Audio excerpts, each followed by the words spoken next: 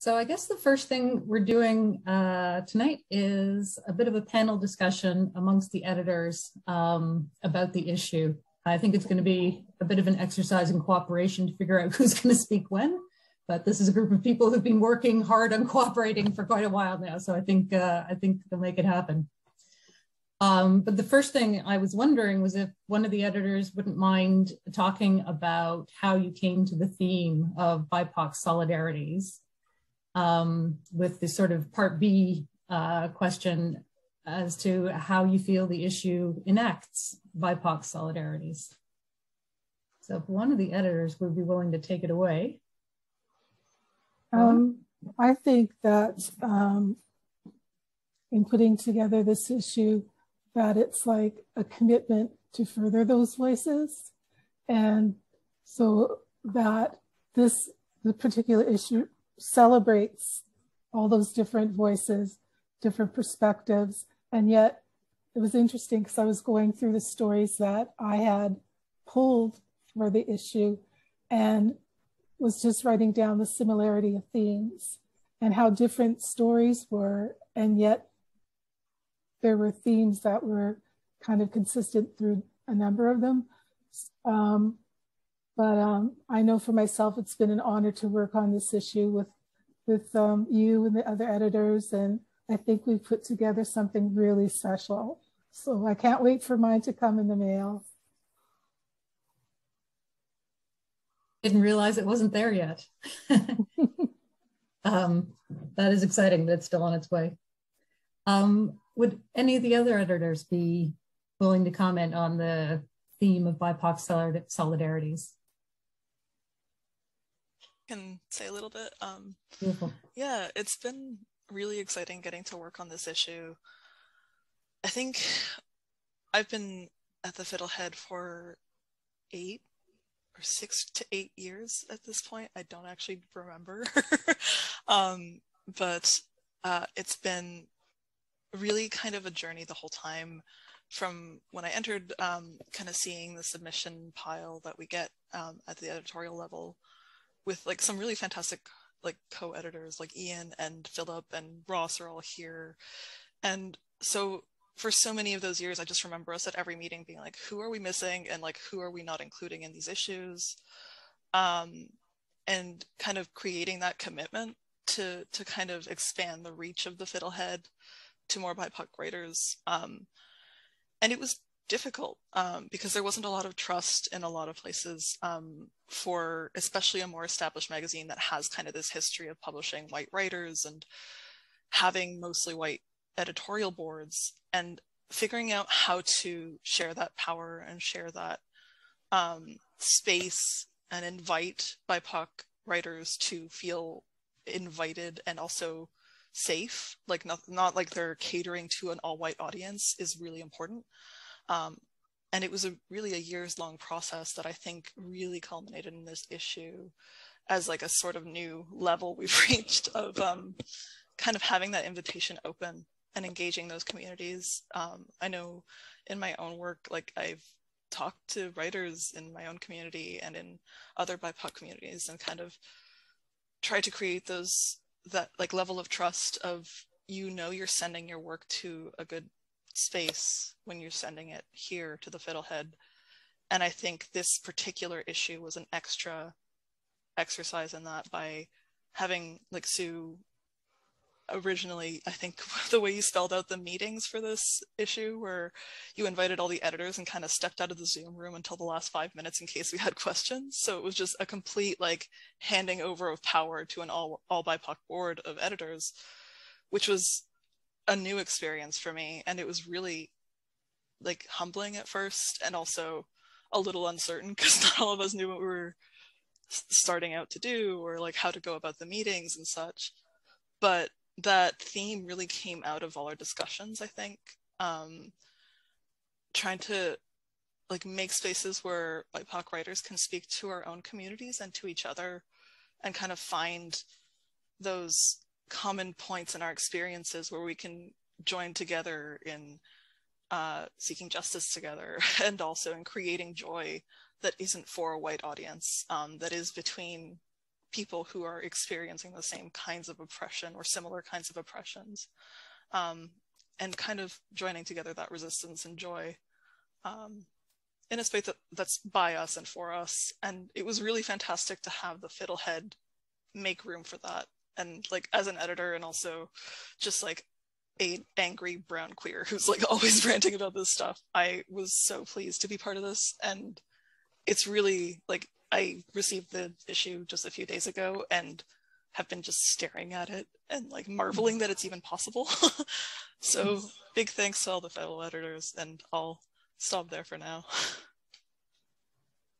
I just wanted to say, Rebecca, to acknowledge that as one of the editors who's been around the longest at this point, just how important you've been in helping the Fiddlehead to build that trust and change some of the ways that we've been going about doing things. So thanks. So another question that I had in mind was, after reading the introduction, I was thinking about what you've actually just said again, Rowan, about, did you say seeing conversations among the pieces? Conversations arose between the pieces you wrote. And I thought it might be interesting to hear editors' takes on like an example of a conversation that you found arising between pieces, or a theme that you found yourself tracing along through different pieces. Or feel free to continue to talk about the BIPOC solidarities as you will, but I'll just throw something else out onto the conversational floor and see who picks it up. I can speak a little bit to that.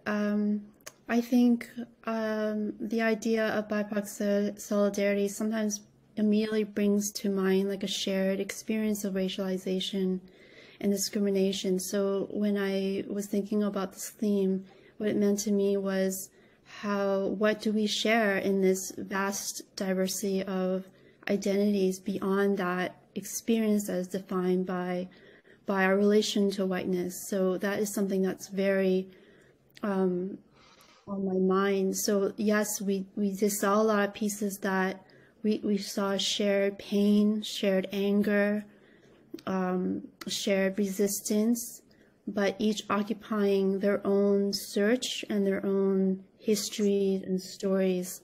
So there were a lot of stories about family, about relationships. Mothers came up a lot. I always think that is, if you ever have a writer's block, to start writing about your mother and it'll just pour out. And so today I was thinking more about this idea of solidarities and what it means to me to be in solidarity with other racialized, other people of color. And so I was doing research for a different project where I had interviewed a Blackfoot Ojibwe photographer. And so in his work, he incorporates a lot of, uses his powwow regalia. So I was doing research on powwow regalia and all the different dances and what are the parts of regalia and how I could connect with him, never having seen like powwow dancing.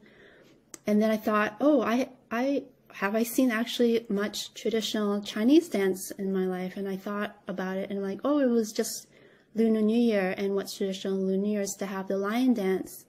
And that's something I always looked forward to. I grew up next to Chinatown in Ottawa. And I thought, yeah, that is a dance that I would love to see again. And so there's a lot about that dance I don't remember, I don't know about. And I started looking on YouTube and falling down another research hole and learning that a lot of the moves in lion dance are based on Kung Fu, and that it takes years and decades to become trained in lion dancing. And I thought, oh, this is what solidarity means to me. It's not that we have the same culture or that we have the same drumming or the same idea of spirit, but that it's a side-by-sideness, especially when we think of lion dances being performed on traditional territory. And so that seems to me that the issue itself changed my idea of what it means to be in solidarity with other cultures, is that we are all performing our own search for identity, learning more about our own cultures. And I felt that sense of desire and longing in a lot of the pieces that they were very specific in terms of writers writing about cultural practices, using languages, talking about spirituality and religion in a way that, like, we learn a lot as editors through the pieces themselves. Yeah. I think I tuned in especially, Phoebe, to what you're saying about side-by-sideness, because I feel like that's one of the things that a journal can really highlight, right? It brings this voice and this voice and this voice and this voice together and puts them side by side. And so, yeah, I'm just reflecting on the suitedness of a journal to this idea of solidarity and side-by-sideness. Any other thoughts from the editors, or should we leave it there and get into the readings? I can share just one more thing about that sort of side-by-sideness. Yeah. It was really like a learning experience, how Phoebe said it, about some of the practices and like cultural knowledge that aren't our own while we were going through these pieces. Like, I know for me, coming from a sort of unknown mixed race South American background, and whatever complexities and controversies like Latin identity even is, I didn't see myself or my communities in any of the poems we received, but I still felt that kinship and that sort of like invitation into something that, even if it's not for me, even if it's something specifically written for someone's cultural community in a very specific context and like has those in-jokes, whether in untranslated language or in kind of like food names that I'm not familiar with, there's a comfort and a calling in there to be a part of it, to be a guest in those cultures, and also to share kind of our parallel experiences of what overcoming colonization and racism and xenophobia and religious traumas of various kinds, and sort of the complexity of being, for a lot of immigrant families and writers, settlers on a land that was stolen without our knowledge until late in life sometimes, and trying to be in good relation, not just with those people who also came to this land kind of without knowing that kind of context, or trying to kind of account for our own identity as settlers, while also being in good relations with Indigenous peoples who are the stewards of this land and who have been here kind of fighting that same fight that we find ourselves in a lot of the time. So there was, I think that solidarity really came from those shared experiences that, while they never look the same, they never have the same context, they all kind of have sort of a similar gestures of what you need to push back against, what you need to learn and unlearn, the way that language operates and loss of language operates, the way sort of invitations or exclusions in community operate. I know a lot of the pieces we received, and I think the first poem as well, call into question that sort of dividedness when you're queer and racialized. Like, which community do you pick when those seem to be at odds? And are you even able to divide up parts of yourself and be part of your cultural community while leaving out another part of yourself, or vice versa? So that kind of really complex, like always operating navigation of identities in every scenario was something that was really shared across. And I think it really like demonstrated how powerful that is and how much of a skill that is across all of these writers. Like, it's not easy to be constantly like navigating 50 different intersections of oppression and identity and various other things.